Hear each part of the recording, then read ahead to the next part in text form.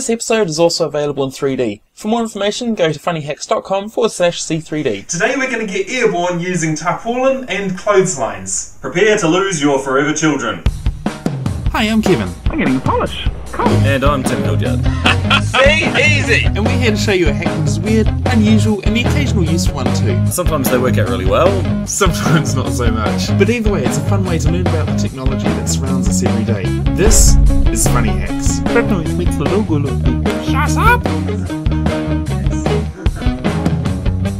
The idea, basically to use this tarpaulin to make a parachute that will propel you up the side of a mountain. Exactly. Now we were hoping to get airborne with this, and it didn't really work with the first try. I have made some modifications which we get to test out, so that will be quite interesting. But it was a hell of a ride to just let it inflate, and one moment we're at one side of the screen and the next moment we're on the other. You basically get dragged along the ground for most of the way. Well, I did anyway. Kevin had a bit of a better foothold than I did. Now, so with that in mind, when we talk about the risks of this thing, your minimum injury will be bruises. Minimum! Actually, I think this is the shirt that I went up there in. I have removed the grass stains, most of them. You can still see some here. So yeah, I'm generally pretty fit, and so whatever I do, I generally don't pull any muscles. When we did this, I pulled lots of muscles. So the point of this is that, yes, have fun doing this, but bear in mind you will get hurt, and so don't go jumping off a cliff with it. Understand what I can and can't do first. No, sorry, just don't jump off a cliff with it. Unlike most of the FunnyHacks things, this one is actually, well, it actually puts you in danger. Yeah. Okay, so with that in mind, I think probably we don't need to... okay, yeah, so how we did it is basically one big tarpaulin. It is quite a big one, and then you tie a knot. Actually, that's a really good point. If we just turn this around slightly. So now you tie a knot in it here, and it's a little bit concealed there, but you tie the knot in the corner, you then tie the rope around that knot, and then you have a pretty secure connection. Remembering that we're using little clotheslines here, so yeah, airborne is not necessarily a great option if you're trusting your life in something that cost you $2. Basically, it'll get you airborne, but security, not great. I mean, we didn't take off, so it wasn't too much of a problem, but I mean, realistically, you're wanting to get some better rope. Yep. That's all there is to it, so really I think at this point we just need to roll the clips of what we did. Rolling is good.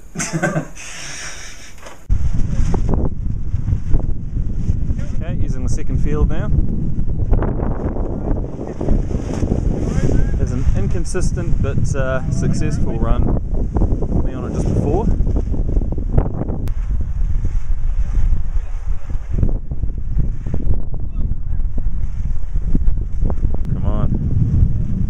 Who ate all the pies, Kevin?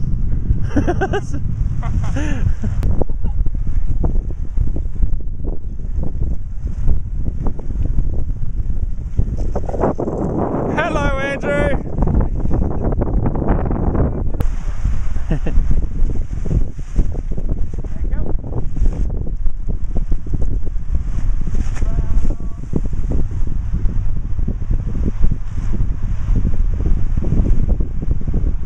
And we're back. Just one more quick note that we forgot to mention during the main part.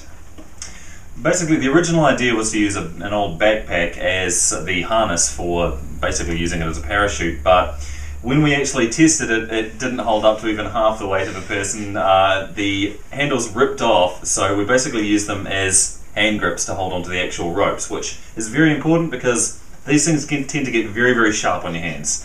They do. This made a massive difference. Suddenly, it was very unpleasant to hold on for just a few moments with the amount of force we were dealing with. But with this, you could hold on for the entire ride. And you generally had to. We've left off one other important detail on this. So, when the thing is getting out of control and you need to stop, yeah.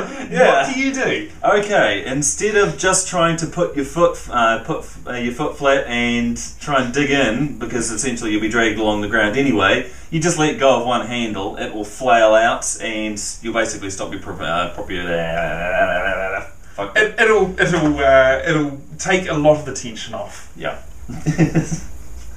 I'm not sure if that's useful. No, I'm happy with that. I'm happy with that. Cool. That'll be out of view there. Although, what about squeezing it in just behind here? Slightly diagonally. That would work. Prepare to lose your forever children. That works. I meant to say future children. That's okay.